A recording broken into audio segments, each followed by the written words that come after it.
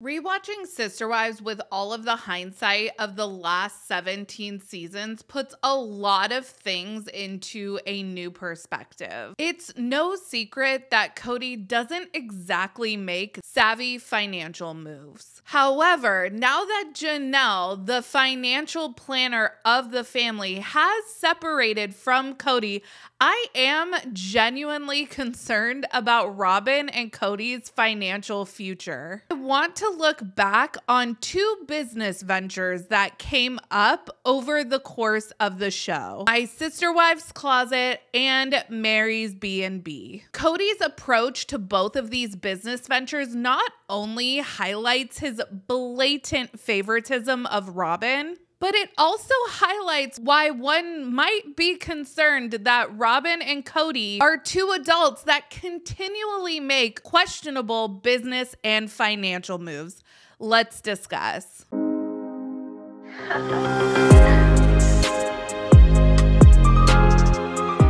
Hey everyone, what's up? It's Sarah and welcome back to my channel. The Brown family finances, I have found, have always been kind of vague and ambiguous. From what I've gathered over the years, there is a portion of money that is family money, and then the wives are allowed or go off and make their own money as well. My Sister Wives Closet, that infamous pitch meeting. I would have loved to see this pitch on Shark Tank, I'm not gonna lie. It seems like in the early days of the family, whoever went out and generated an income, all of that money went into a family bank account. As the years have gone on and as the wives have taken on other business endeavors, mainly MLMs, it seems like there was a component of money that was pooled for the family, but the wives had their own money as well. This might seem as benevolent of Kody to allow the wives to keep the money that they have made, but the way I view it is I think that he saw it as absolving him of any financial responsibility to those households. Remember, Christine was left to actually raise money for Isabel's scoliosis surgery because Kody did not carry Isabel on his health insurance. We don't hear a lot about Kody's business ventures on the show. We just know that he has businesses with his friends. And I guess to some degree they are successful, or I guess successful enough to produce an income. I am assuming that if Kody is successful in these business ventures that we don't see play out on the show, I don't think that he is the finance guy, because from the business ventures that we do see on the show and all of the manic moving that he makes the family do, he doesn't exactly strike me as fiscally responsible. He more so reminds me of myself in my early 20s, which is fine if you don't have 18 kids and 4 wives to provide for. I first want to start off by taking a trip down memory lane and remembering the big push that the adults in the Brown family made to make My Sister Wives Closet happen. My Sister Wives Closet is our online jewelry boutique. We've been putting so much of our own money into the business. We've discovered that the business needs new ideas basically every other week. And so we need to be able to grow the business in order to really make it the kind of business we want it to be. I would like to see us have our own store and by the end of 5 years, actually have stores. I'm working really hard for My Sister Wives Closet, and I don't think I can have another baby unless the workload that I am That you have with My Sister Wives Closet lightens up. Okay. I'm so overwhelmed, I couldn't even imagine trying to have another kid right now. If you and I want to have more kids, I've got to lighten my workload. I'm not looking for a loan, I'm looking for venture capital. I'm looking for something that's going to grow our business very quickly. Our family needed a business and we built My Sister Wives Closet as an online boutique. But it's costing us a lot of money in the business plan, or whatever business plan that we develop. Now, you had mentioned business plan. Do you guys have a business plan together? We're in the process of writing a business plan. We're looking for a little bit of guidance from you on that as well. From the minute that we walked in and I could see that we were unprepared, I just felt like we were little kids playing house. We look stupid. Do you think that your partners, if we come with the right amount and show the work, have we got a viable business? What we have right now, my partner's with basically chew you up and spit you out. On our next adventure. Yes, we are. Which is? And we need some help. We're building a business plan to pitch to some investors so we can build my sister's closet. Who's the kind of CFO amongst you? That would be Robyn. Robyn's been managing the accounts payable, the accounts receivable. I didn't hear my role mentioned, my name mentioned anywhere with the financial. And so I'm like, well, then what do I do? Why am I up till midnight putting together the damn financials for this plan if I'm not really CFO? We are My Sister Wives Closet. We are a retail brand of fashion-forward accessories and jewelry. We're getting around 2 million to 15 million hits on our website every single month. What this means in sales, though, is for 2 months, we averaged and it was 500 sales. We're asking you for $2.5 million of investment capital. In return, we're offering you 20% in our business to become partners on this project. And I've heard you talk about your hope is to convert, but you've had a captive audience and you only have 500 sales in that. I need to know where that fabulous marketing with all these people hitting your site, where has that gone? Like I said, 2.5 million, that's quite a bit of money. So my big takeaways from this pitch meeting is that the Browns were needing money on a large scale. They were asking for $2.5 million in exchange for 20% equity in My Sister Wives Closet. Again, I so wish we saw this play out on Shark Tank. $2.5 million, that is a lot of money, and keep that number in mind for when I get to the point where we talk about Meri's B&B. Another takeaway I had was that their traffic to sales conversion rate was abysmal. They were getting millions of hits on their website, and it was only resulting in a few hundred sales. One lady giving feedback speculated that maybe it was a failure of their marketing, but I also think price point and product appeal had a lot to do with it as well. I don't know if we ever got a specific dollar amount that the Brown family invested of their own money, but Kody did say that they had been funding My Sister Wives Closet on their own for the past 2 years at the point that they went into the pitch meeting. We all know My Sister Wives Closet was definitely Robyn's baby, and it was way more important to her than any of the other wives. I don't recall anybody ever looking at Robyn's resume to see how much business know-how she had. As a matter of fact, Kody named Robyn CFO of My Sister Wives Closet, which really upset Janelle, and it ended up having to be something that they hashed out in family therapy. Another number that we don't ever get is just how much money the Browns lost due to My Sister Wives Closet. Robyn, to this day, has not and probably will never admit that My Sister Wives Closet is no longer a functioning business. But the website has had a notice on it of we're under construction and rebranding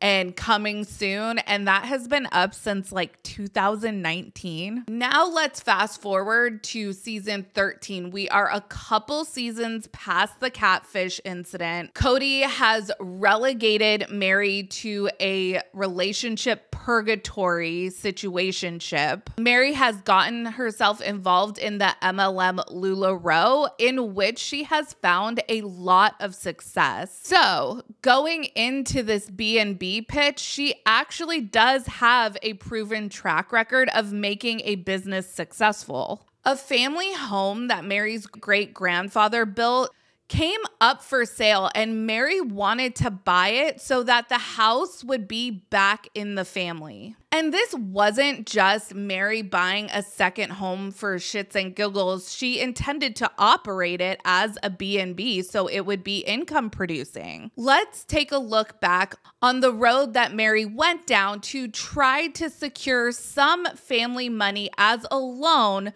so that she could purchase this house. But I'm just kind of at a place where I just can't do it on my own. So I just need some help. So I just need to talk to them about it again.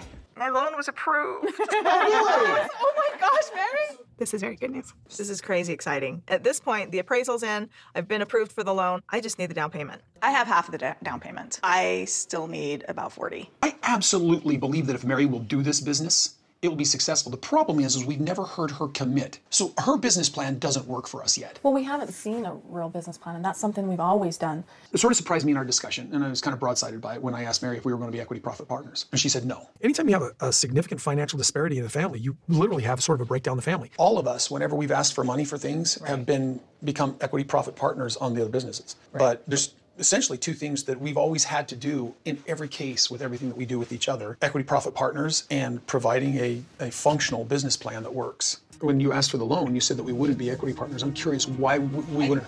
I'm being very careful about not reacting right now. I'm like holding it in right now because like part of me wants to just stand up and it's like, okay, fine, I don't need you guys. Okay, like so start thinking weird. My business and my house. Here's the thing. You want me to do all the work and you get the money for it. What Yes. we all do. I'm just teasing, Robyn. Yes, you know I don't see Sister Wives Closet money. Helped your taxes last year. I spent a lot of time working on my sister wife's closet, and I know all that money and the money that we're making off that business is going back to the family. I know this. One thing that is different here is that all Meri wanted was a loan from the family funds. She did not want anyone in the family involved in her business, which I can kind of understand. Robyn was more than happy to leverage a ton of family money and force them all to participate, which none of the other wives wanted to do. At one point in the discussion about taking family money as a loan for Meri's B&B, Meri makes a comment under her breath about never seeing anything from My Sister Wives Closet. And Robyn retorts that it helped Meri at tax time. Why did it help Meri at tax time?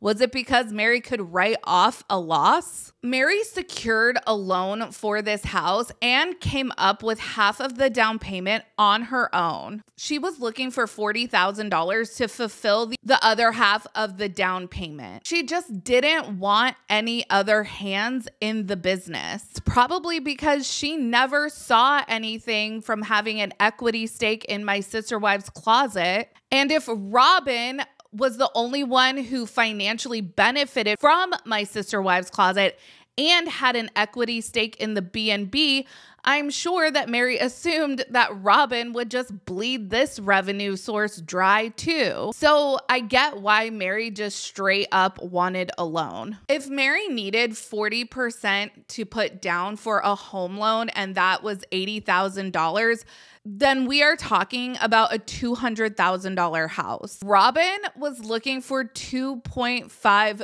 million for My Sister Wives Closet. Meri was criticized for not having a proper business plan to bring to the family to borrow 40 grand, but the pitch for My Sister Wives Closet was comical. And here we are today in 2023. Meri is still operating as a LuLaRoe consultant, or I don't know what her rank is within the MLM, but she's up there and she is still successful.